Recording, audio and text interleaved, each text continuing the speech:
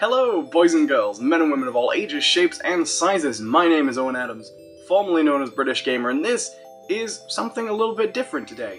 As you know, I've been promising something with my new camera for a while. This is it. Here, look. I'm sidetracked here because I'm looking at my own face on my TV screen here just so I can set up the focus. Because it's a little bit of an old camera. Hello, everybody! I hope you're having a good time. I am away today. As you probably know, I'm off at a wedding. Not my own. I'm off at a family wedding. And I thought I would just put something up a little different for you guys. And so, as you guys know, on the channel right now, I've been doing a big old beautiful playthrough of all the Assassin's Creed games, and I thought a good sort of opportunity for a video would be, basically, what I think of all the Assassin's Creed games in comparison with each other. So it's sort of like a ranking video. Now, as you guys know, I haven't played Odyssey yet, so I'm a bit behind the times on that, so Odyssey is not on this list. But I have played pretty much every other Assassin's Creed game, so as you look at the rankings, you might see some games that other people haven't bothered ranking, like, well, the first entry on this list, in fact. So hopefully you enjoy the video, hopefully this will be entertaining to you while I am away, and I should have some other stuff prepared, so that there is something for you guys to enjoy while I'm gone, on top of this too. So thank you very much for watching, hope you enjoy this video, and I will see you guys when I get back on Sunday. Now, in this, I'm mostly going to be leaving out mobile-only and browser games, because I don't really think they're like main series games, really. They don't quite have the same approach as the other games do. They're not trying to tell a single standalone Assassin's Creed story, they're more like tie-in products. But first on my list is actually Altair's Chronicles, which was originally a mobile game, but it did also get released on the Nintendo DS, and is a sort of complete little product, an Assassin's Creed game. It just happens to be a terrible one.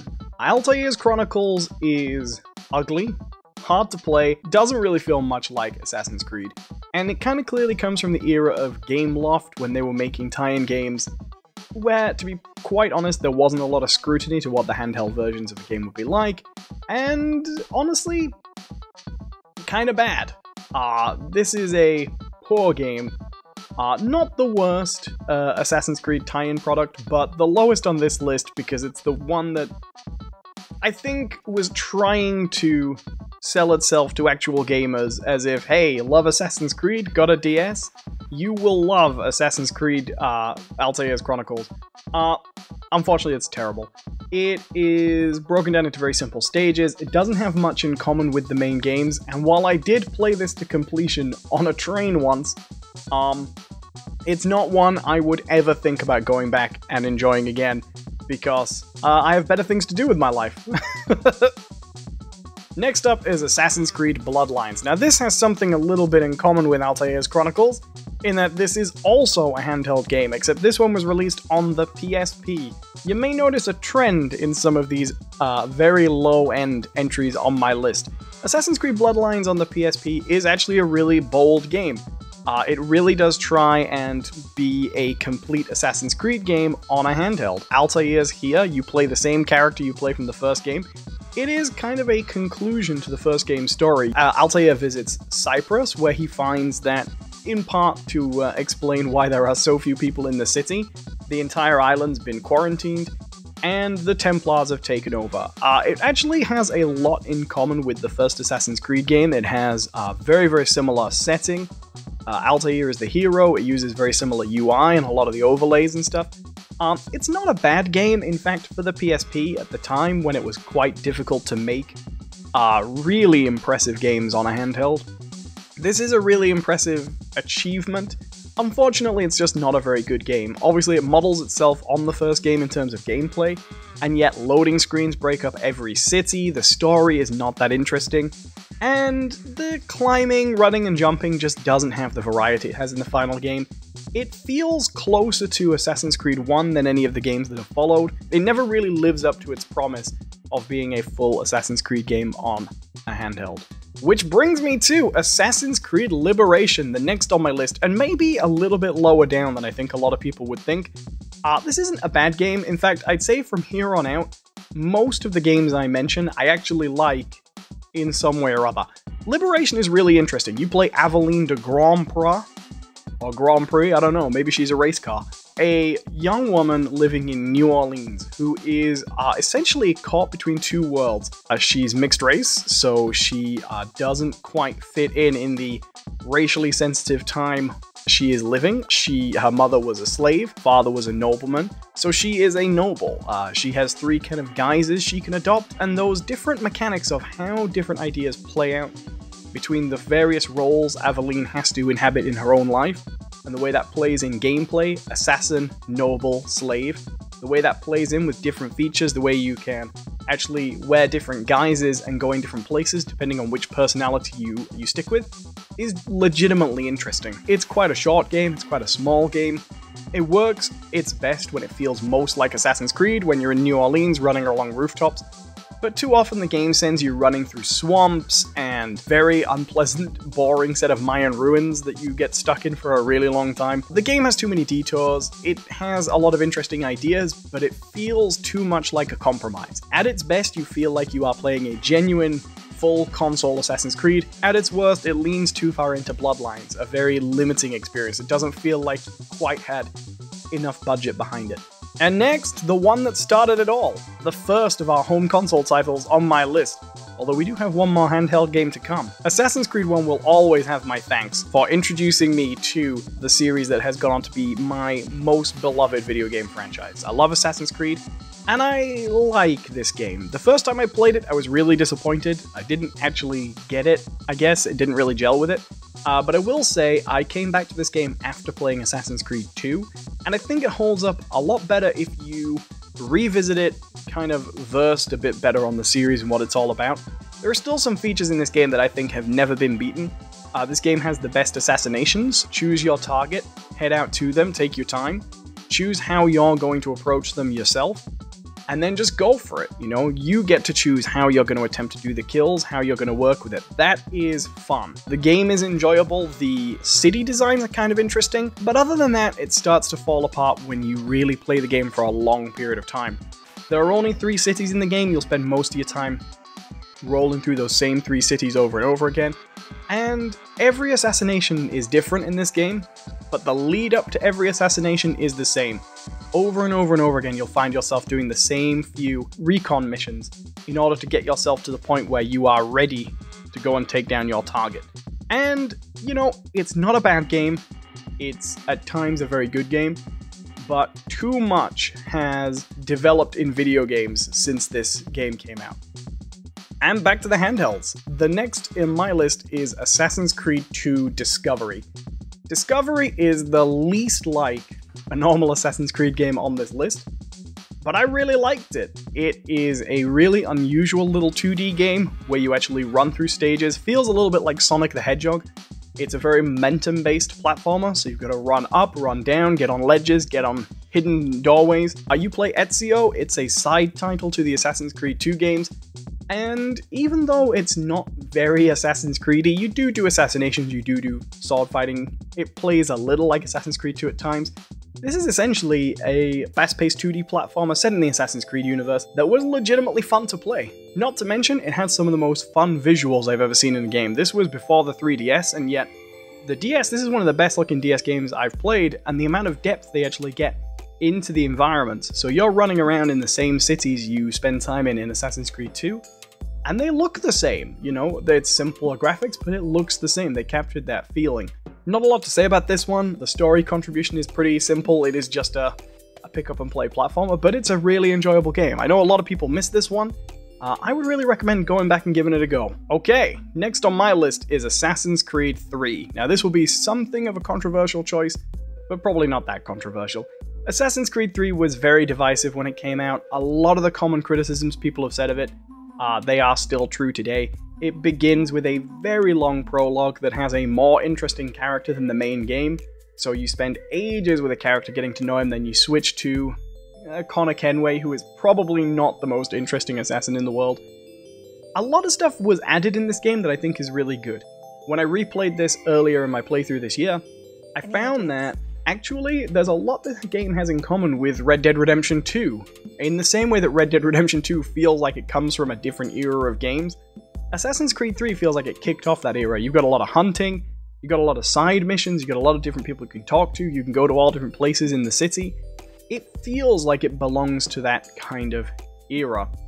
Unfortunately, in a lot of other ways, Assassin's Creed 3 is a really bloated, boring game. The homestead just isn't fun, the missions you go to aren't fun, and while the game is not explicitly a patriotic game, it isn't like rah rah USA, it does lean into a more fondly mythic interpretation of American history than the other games did.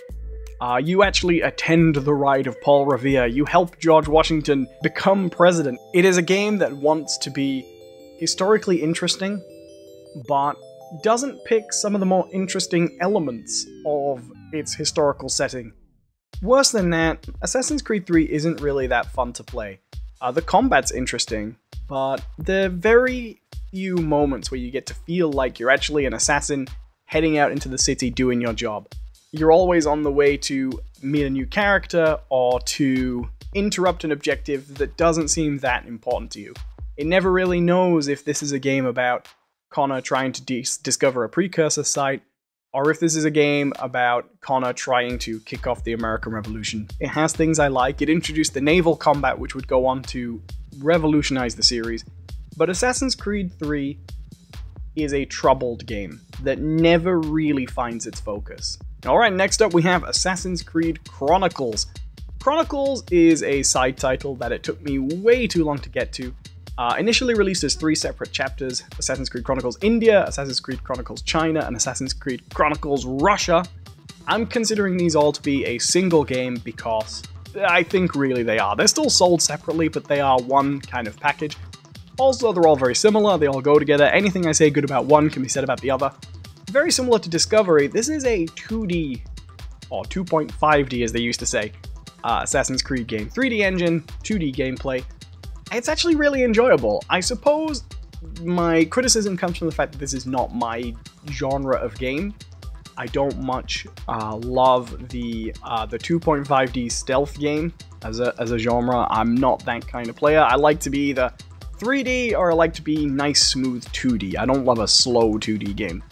But I have to say, I played all 3 of these games. I enjoyed their contributions to the lore, which was not always hugely significant, but particularly the ending to Assassin's Creed Chronicles Russia really goes some interesting places, and I really enjoyed this franchise. Enjoyable, not my favorite series, but hard to dispute the fact that by going lower budget, by going simpler, they ended up with a higher quality Assassin's Creed game than they'd had at that point for a little while. There'd been issues in the Assassin's Creed series. Alright, next we have Assassin's Creed Syndicate. Assassin's Creed Syndicate is not a bad game. I didn't put it higher on the list simply because it's a little boring. It's very plain. There are things about Assassin's Creed Syndicate that I actually really like. I love the engine, I loved it in Unity, and I love it here. As a British person, there are things I really enjoyed about the setting, a chance to go to Britain in a game and kind of spend time with, British policemen, things like that, although it is still weird that you can still fight them like the guards. I also liked the train, the base being set on a steam train moving around the city, which I think was legitimately one of the most interesting settings for a base as we've had in the game.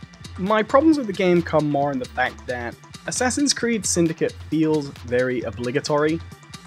So much of what we see in it feels like it's just been included because, hey, you gotta have this, you gotta have some gang fights, you gotta have some set pieces. The story's not hugely relevant, and while I do like the characters of Jacob and Evie Fry, this was the point where the series, to me, started to feel very rote. Even the Jack the Ripper DLC feels like it's expected at this point. That's what the game would offer, that's what they'd bring to us, and I think we could have done better than that. Maybe that's just me. Assassin's Creed Syndicate is, to me, a revision of Unity. As Brotherhood was made out of Assassin's Creed 2, and Rogue was made out of Assassin's Creed Black Flag, Syndicate was clearly built out of Unity's bones, and while it certainly gets rid of the bugs and it certainly polishes up the game much better than I'd expect, the end result it's hard to get away from just isn't as interesting to play. Now the next game here was something of a surprise for me. Previously, if I'd done a list of all my favorite Assassin's Creed games, I would have put this one right at the top. But Assassin's Creed Brotherhood has waned a little bit for me on my last replay. Whereas I had a really great time revisiting 2 and Revelations, Assassin's Creed Brotherhood doesn't quite have the same vibe for me anymore. It used to be a really standout experience, possibly because I really enjoyed just inhabiting Rome and spending a lot of time there, but revisiting it recently I found the setting just doesn't live up. So much of Rome is inconsistent, the main cities just aren't as fun to explore as any of the individual cities in Assassin's Creed 2, and so much of the map is taken up by broad, empty slums that will often lead you on long tailing missions that don't really have much to offer except follow a guy on a horse, get bored, repeat. Brotherhood still has some things I enjoy. It really introduced the recruiting assassins mechanic, which continued in Revelations and was a little downplayed in 3. But I think what really makes the series stand out is this is probably the Assassin's Creed game with my favorite villains. I loved fighting the Borgias, and I loved every little bit of the Borgia conspiracy. I'd still enjoy revisiting this game for its story, I just don't really stand to linger much in Rome as I used to. Still, not a bad game, very high up my list, and we're at the halfway point now, so I think everything from this point out, you can say has my seal of approval. Assassin's Creed 2, this is it! This is probably the game that made the Assassin's Creed series what it is today. It is a really enjoyable game, but upon revisiting it, I was surprised how much so many of my criticisms of the past just didn't hold up. I remember feeling like a lot of Assassin's Creed was iffy, with a really good opening city and then a pretty good final city, but upon revisiting the series, I actually found I thoroughly enjoyed the whole thing. I still think it was a little bit cheeky to cut out some of the sequences for DLC, but I really enjoyed Ezio's trip to Venice, to Rome, to Florence, all these beautiful places. Special bonus has to go for Leonardo da Vinci, who is without a doubt the most enjoyable side character in an Assassin's Creed game up to this point. After this game, the series starts to lean a little more heavily to including a lot of historical figures. We'd meet Charles Darwin, we'd meet Jack the Ripper, we'd meet Marquis de Sade, everyone. But here it's quite subtle. We do briefly get to meet Machiavelli, and we meet a few other important people along the way. But Leonardo da Vinci is our real historical figure who spends the most time with Ezio, and they use him almost as a Q from James Bond, designing gadgets, helping you get upgrades.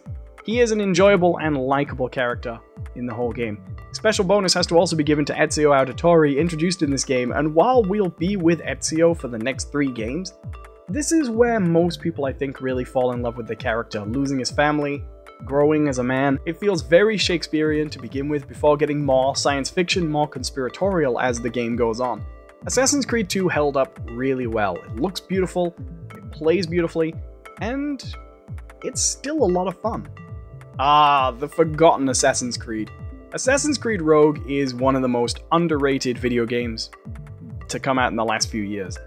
Completely overshadowed by the existence of Assassin's Creed Unity, Ubisoft decided to release 2 games this year, Assassin's Creed Unity on next-gen consoles, Assassin's Creed Rogue back on PS3 and 360. In retrospect, this was probably a mistake. Unity really could have used an extra year, and there was a feeling that they were trying to rush their next-gen Assassin's Creed out the door. The end result was that a lot of people moved on and never played Rogue. Rogue is, however, a really enjoyable Assassin's Creed game. Very much built out of Black Flag, very much built on top of naval combat, and a little bit of the revolutionary era city from Assassin's Creed 3. It's an attempt to harmonize the 2 games into one more coherent vision, and it really works well. It's a little gimmicky at times. They make a lot out of the fact that this is the first game where you play a Templar, and you do. You get a grenade launcher, you don't wear the hood, you embody a different kind of combat, and you even have to put up with assassins trying to jump out of the shadows to assassinate you. But the core of the game is the same, and it's still here, and it still works. This is one of the largest cities we've got to explore in the game, and a beautiful naval area that never stops being interesting to sail around and explore. Assassin's Creed Rogue is in many ways Black Flag Light. It is a shorter experience, and you never shake the feeling that you're playing a side title. And yet within that, it really does tie up this era of Assassin's Creed very well. It's one for the fans, but I'm a fan. Assassin's Creed Origins had a really difficult role to fill. After Unity and Syndicate, there was a feeling that fatigue was setting in, and Ubisoft had even given the series a year off so that we could get the Assassin's Creed movie in and kind of build hype a little bit. This game marked the end of Ubisoft's period of annualization, moving away from releasing games year in, year out, no matter what, and hoping for the best, to taking a little bit more time, being a little bit more patient with their entries. Origins was the first attempt to go way back into ancient history and took us to ancient Egypt, essentially to see the beginning of the Assassin's Order built. Bayek isn't really an assassin, but his story feels very true to both Ezio's story, Arno Dorian's story, and the characters we've had along the way, but without feeling cliché or tired. Bayek is a very different type of Ubisoft hero. He isn't a grizzled white guy, and he isn't mopey and out for revenge constantly. His story is one of personal retribution and vengeance, and yet he sees his own role within Egypt as being more of a hero to the people. He sees himself as a public servant, and the way that plays out is fascinating.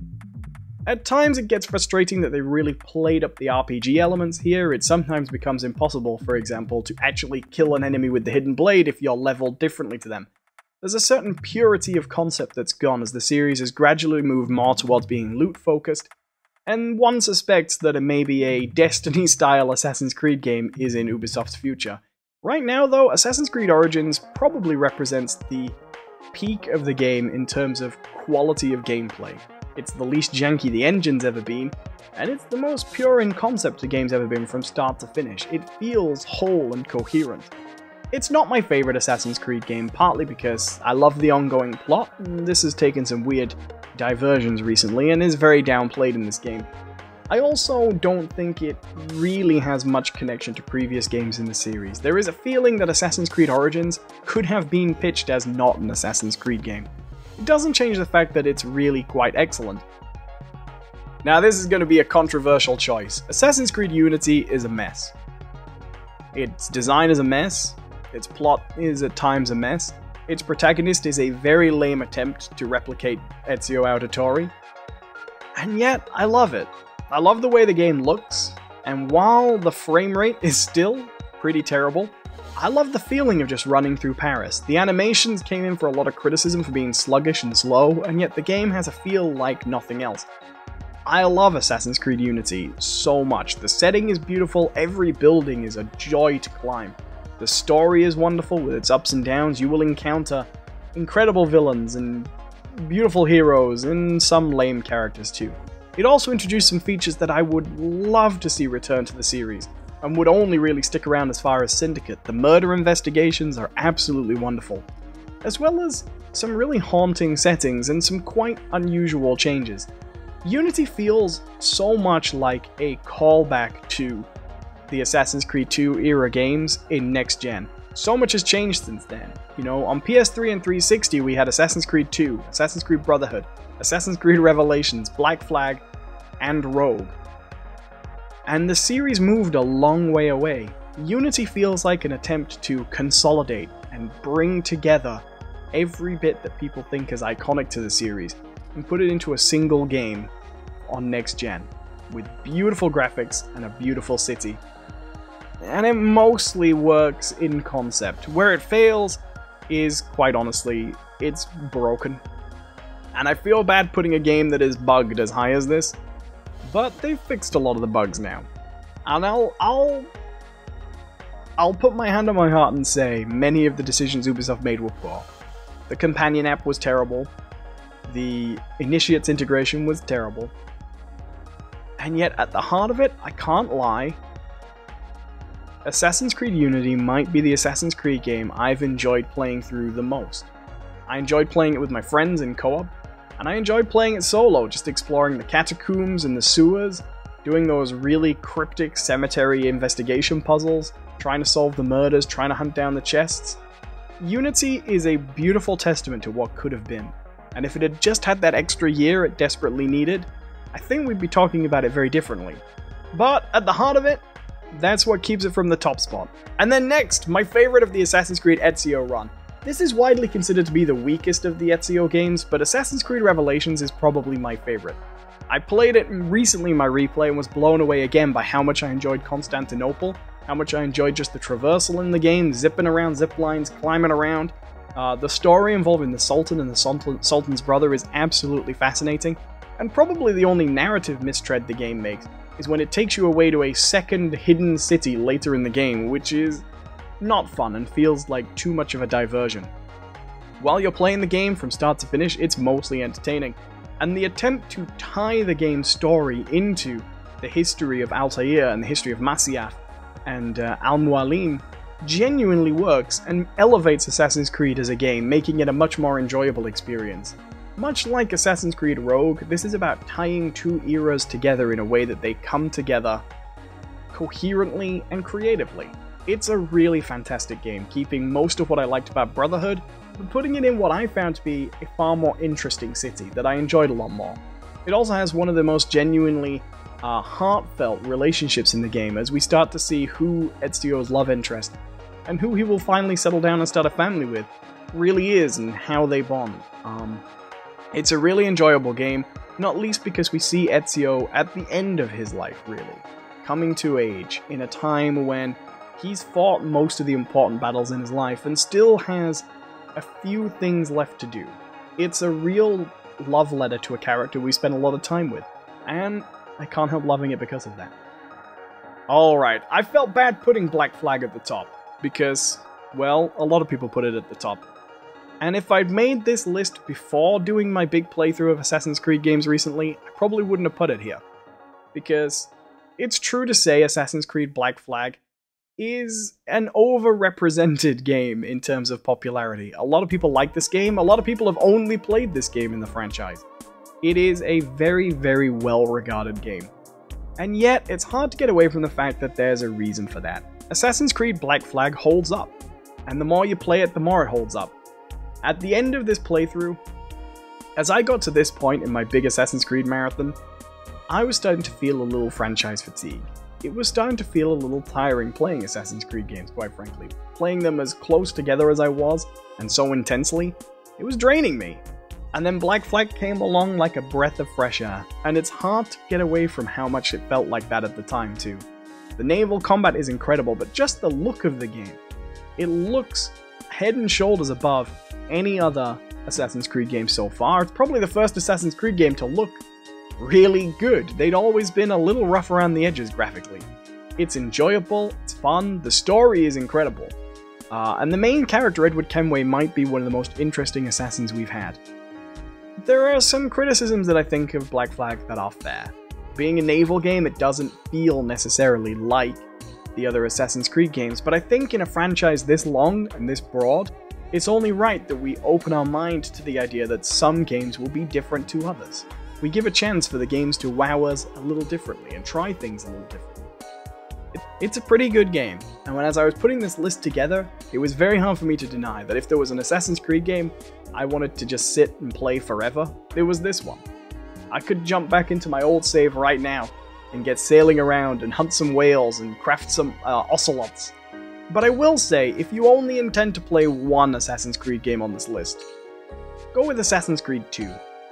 It's the one that's the best for beginners. But if you're not really interested in getting into the franchise as a whole and you just want a really excellent game to play, Assassin's Creed Black Flag is a really exceptional game to play.